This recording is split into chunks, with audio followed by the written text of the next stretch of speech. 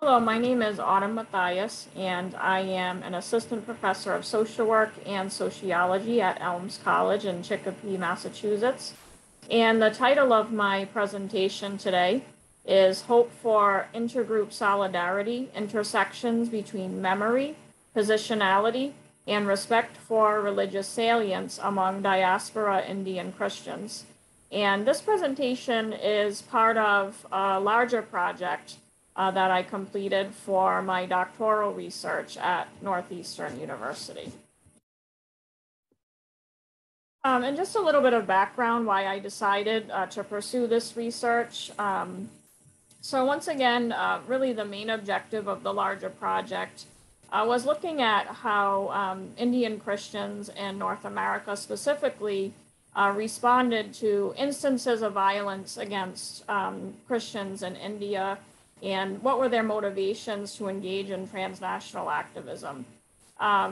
So a lot of this has to do with what has been going on in the wider Indian context after the rise of the Bharatiya Janata Party, or BJP, which is seen as a political arm of a group of civil society organizations known as the Sangh Parivar, which ascribe to more of a Hindu nationalist ideology, focusing on Hindu majoritarianism, and to be a true Indian, one must be a Hindu, have that religious affiliation. And Prime Minister Narendra Modi, who's the current Prime Minister of India, became the Prime Minister in May 2014.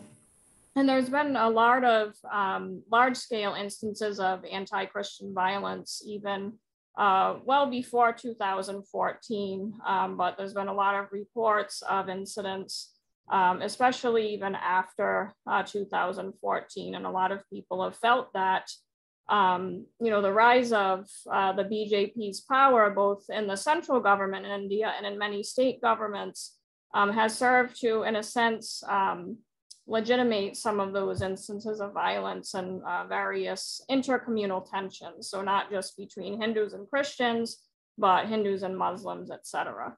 And there's also a number of organizations within the North American context, both Indian Christians of different denominational backgrounds, and also organizations that are very much interreligious in nature. And a lot of them have focused attention on some of these instances, and have lobbied, even US officials, and have encouraged them to bring this to the attention of the Indian government. They've advocated even directly towards the Indian government, have done work in India, etc. They've also done a lot of prayer meetings, prayer rallies to bring attention to these. And there's not much academic research on a lot of these topics, or even on Indian Christians as a transnational community in general. So that's one of the reasons I wanted to focus on this. And these are just some of the instances of violence against Christians in India that many of the participants that I had in my research, things that they've highlighted, things that have been highlighted in ethnic media and international media. So one of those was in 1999, the murder of the Australian missionary Ram Staines and his sons in the state of Odisha. It was called Orissa. And also the violence against Christians in the Kandhamal district of Orissa in 2008, which led to the displacement of tens of thousands of people. Thousands of people were injured, and about 60 people were killed. And also even more recent incidents, thinking about sexual violence against Catholic nuns, desecration of churches, etc. So even thinking about all these issues, these are the overarching research questions that I had for the larger project. thinking about, how does one's identity or, intersecting aspects of their identity or translocational positionality really influence the way people respond to these events, how they engage with other Indian Christians or other people across transnational boundaries. And something else that really came out of this was looking at, how these events play a role in people's understandings of interreligious relations. So that's what I'll be focusing on for this presentation. So my main argument for this presentation is that hope for solidarity across boundaries. And part of my analysis really also looked at people of different denominational backgrounds, say Catholic, Orthodox, various Protestant denominations, different caste backgrounds. But for the purposes of time, I'll really just be focusing on Hindu-Christian relations for this. So, what brings about hope for that interreligious solidarity, despite all the things that have been going on in the current political and social climate? And my argument is that memories of communal harmony in the homeland brings about that hope.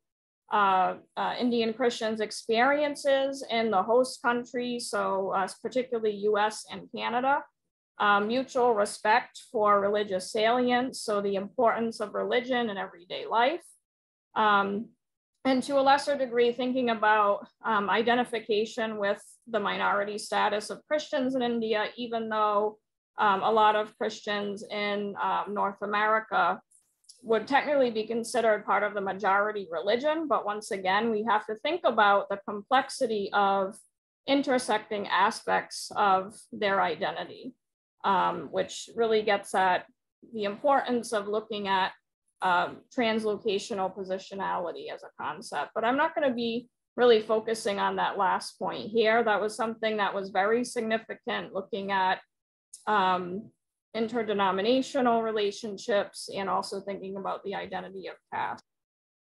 So as I mentioned, these are some of the main components of my theoretical framework and how I see my research situated in the literature partially.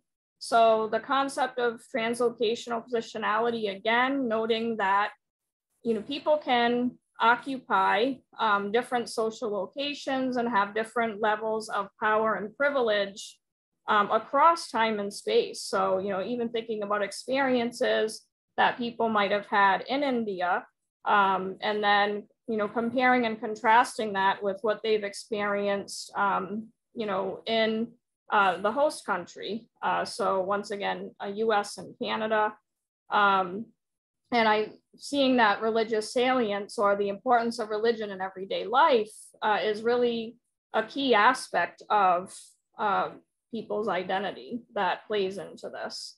Also focusing on memory, particularly how collective memories are produced, and that ties right into how people think about these instances of violence that have happened in recent decades, the current political climate, when we focus on Hindu nationalists, or also known as Hindutva ideology.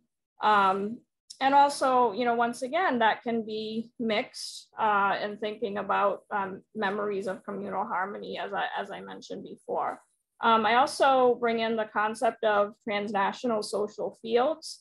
So once again, thinking about kind of that web of power relations and the different actors that people engage with across transnational spaces.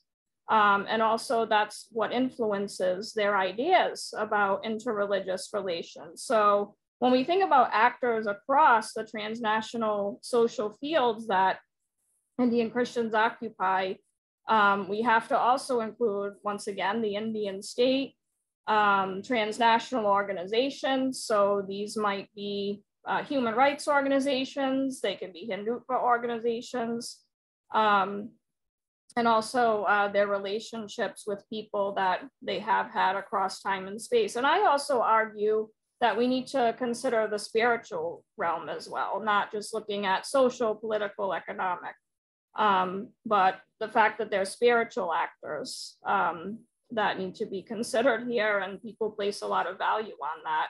And that's something that hasn't been focused on a lot in the literature. So my methodology quickly was qualitative. I did 47 semi-structured interviews with Indian Christians across the US and Canada. And a lot of this was purposive sampling and snowball sampling. It had participants from diverse ethno-linguistic and denominational backgrounds from a lot of different Indian states, mostly from South India, which also is parallel to some of the higher populations of Christians within India. 4 of my participants had actually converted from Hinduism, which offered a really interesting and nuanced perspective. I did participation at observation at 6 events.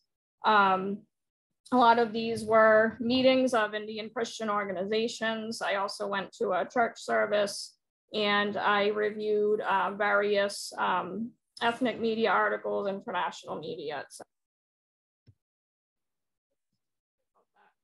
So this is really just representing where a lot of my participants came from. A lot of them were first-generation immigrants.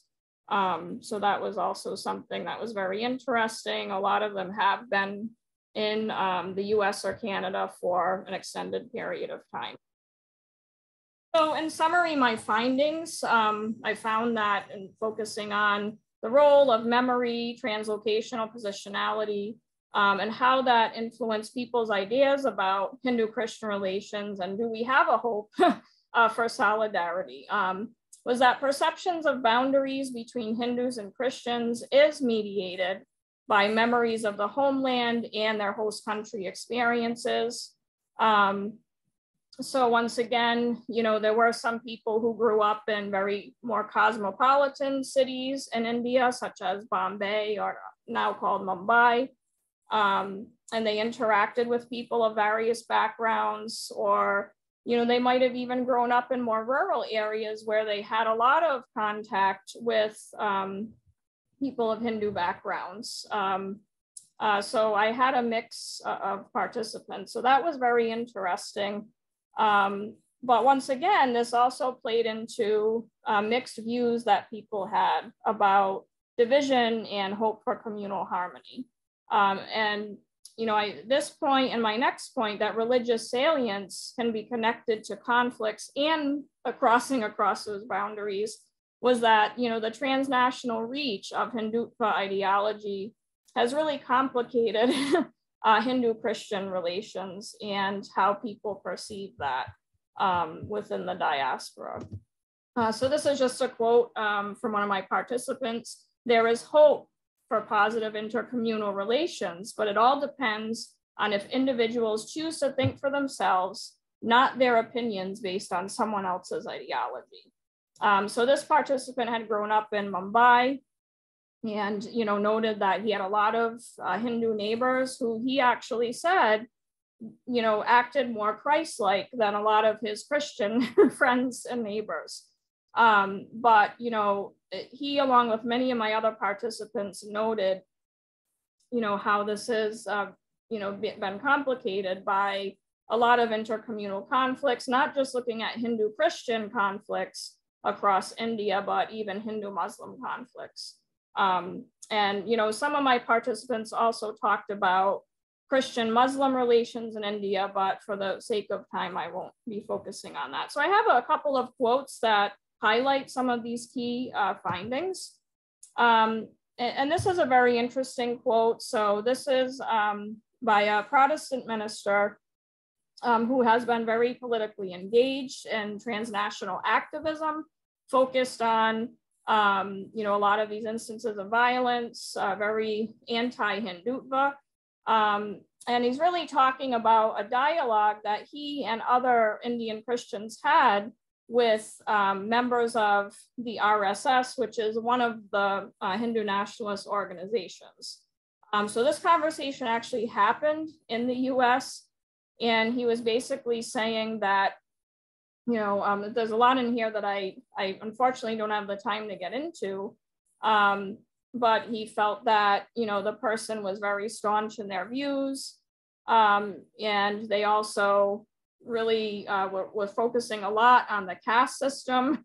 But then he contrasts that with another friend he had who is a Hindu Brahmin, and they found commonality in, how they focused a lot on Gandhian philosophy, and they were very much against things like apartheid in South Africa, which really went against human rights ideals. So that was something else that was very interesting, but exhibits some of those points.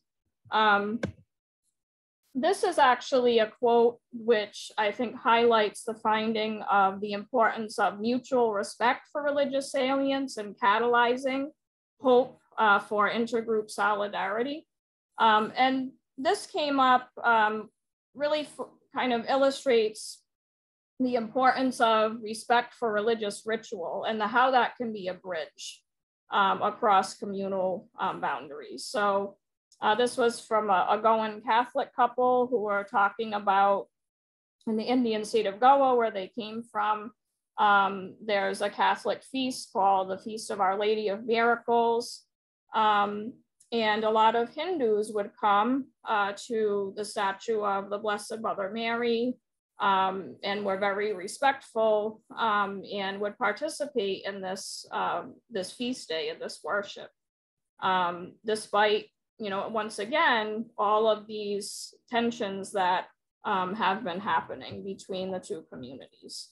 I just wanted to kind of, since I'm running out of time, but something else when we think about the importance of religious salience or the importance of religion in everyday life, was this notion of not just religious rituals, but prayer, as a way to kind of bridge those tensions. So there was a story one of my participants related, and this person was a convert from Hinduism, and their family was actually involved in Hindutva organizations. And he told the story of how, his mother had cancer, and he said, "I'm gonna pray for you. I'm gonna bring my pastor to pray for you." And, she was healed. And that was really the mechanism that, his family was, he said, actively persecuting him for converting to Christianity, and it stopped after that. And a lot of people mentioned, Hindu friends, neighbors, family members saying, "Will you pray for me?" So sharing that notion of prayer. So this once again gets at the importance of not just looking at the transnational social field, but the spiritual elements as well. So just to wrap up, I think there can be a lot more research on this topic that can be directed at the nuanced connections between religious beliefs, values, and the mechanisms for mobilizing interreligious coalitions, to really think about, the role of global human rights ideals in this. A lot of my participants also talked about, once again, that shared notion of the importance of religious freedom, and how that was shared with people of other faiths, and that helped to kind of coalesce relationships around the importance of, opposing violence. And also we can think about various other communities that could serve as comparative cases. So that's something else I think we can definitely focus on when we think about interreligious relations in particular. And I just wanted to share this quote in closing from one of my participants, that India's strength is unity and diversity. And I think, also employing that strengths-based perspective on a macro level and looking at these issues is really important. We can always point out the problems and the negatives, but this is another way to look at it. So I thank you very much for your time, and I look forward to the discussion.